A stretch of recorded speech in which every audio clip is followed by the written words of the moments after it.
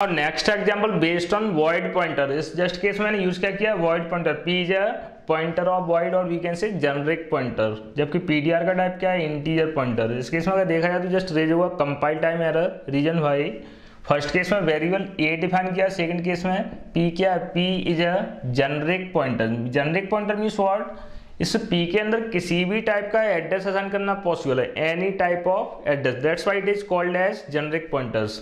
Next means currently P में सबसे पहले असाइन किया हुआ है address of A, next time same P के कंटेंट्स को कॉपी किसमें किया, पीटीआर में। तो पीटीआर की बात करें तो पी मीन्स असाइनमेंट ऑपरेटर के लेफ्ट हैंड पार्ट में पीटीआर का टाइप क्या है, इंट स्टार, और इसमें असाइन क्या हो रहा है, पी का टाइप क्या है, वॉइड स्टार।